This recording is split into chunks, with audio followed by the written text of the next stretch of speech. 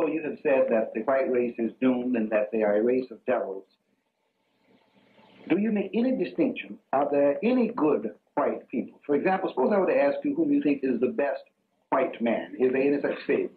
I let the Bible answer that. He says, no, not one is good. Can think of from way back in the day? I can talk some more about it. Yeah. I can remember when my daddy went to the cotton field to chop cotton. And there's a big old oak tree sitting over on the cotton field. And the boys come out there riding a horse. And he slapped Daddy across the head 2 or 3 times with one of them handhold guns and run him out from under the tree. Me and Mama was sitting on the opposite of a tree, and he told us, if you want to stay on my farm, you better get up and get to go to work, or don't you get the hell off of it. I never will forget that. And Daddy worked all that day. We worked all that day, but we went in that night. He cut out the lights on every house that had lights on, and told the people they didn't want to work. They'd sleep in the dark. They won't have no fire. Oh, it was hell back there then. White folks didn't care nothing about no black folks back there in my young days. They was all just like mules, horses, and dogs to the white back in them days. I know they carried my daddy out in the woods and tied rope around his neck and pulled him up by the tree limb, and Daddy stayed there until he passed out. So the white man is Satan himself. They stood there until Daddy passed out. When Daddy passed out, they let him down. And that, I guess it's about 10 or 15 minutes before my daddy come back to himself. And when he did that, he told Daddy to get the hell off of his farm and don't come back there. Sorry working, sorry a bitch. So Daddy left there walking that evening about sundown. We didn't. That was on a Monday. We didn't see my daddy until that next Monday. And that next Monday, no, I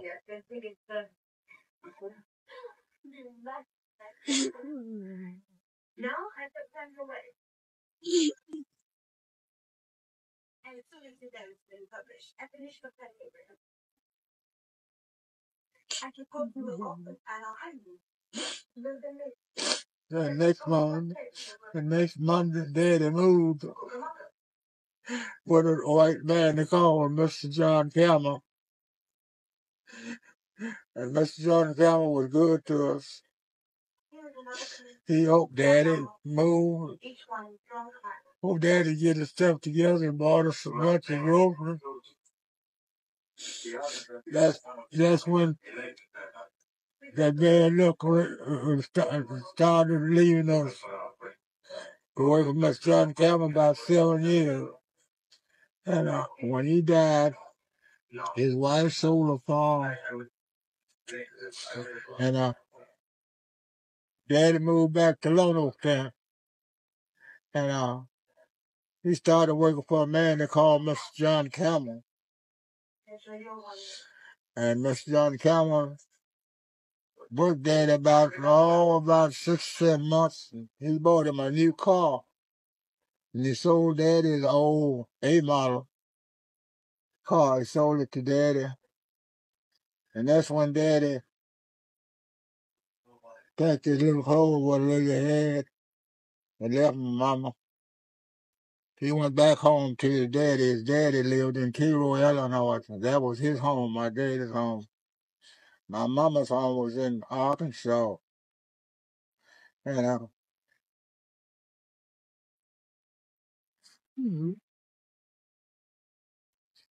And he jumped on Mama, beat Mama up.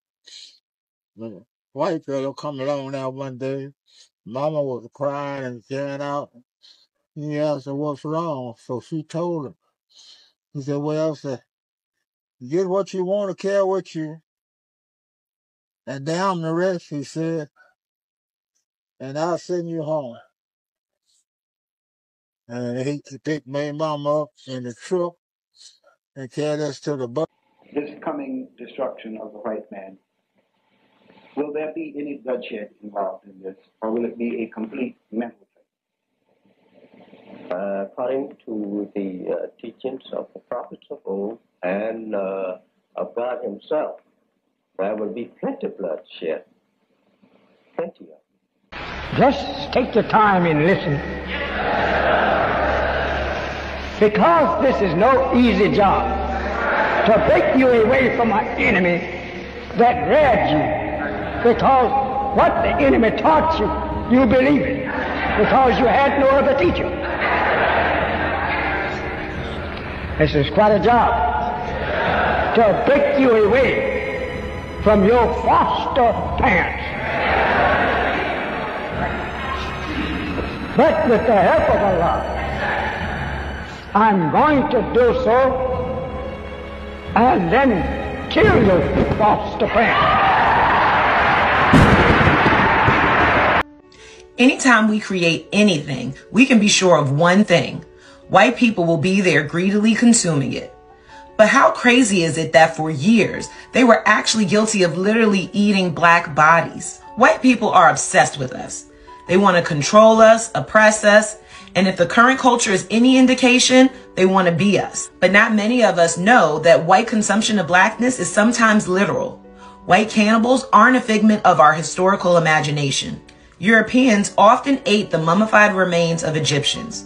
Researchers argued it was for a substance Egyptian embalmers used to kill bacteria. But even when the health benefits of mummies were debunked, white people continued eating flesh. During the Atlantic slave trade, whites were known to eat the bodies of Africans when supplies ran low. Though it's suspected this occurred on many occasions, there is at least one documented case of this on the slave ship Aragante. White people also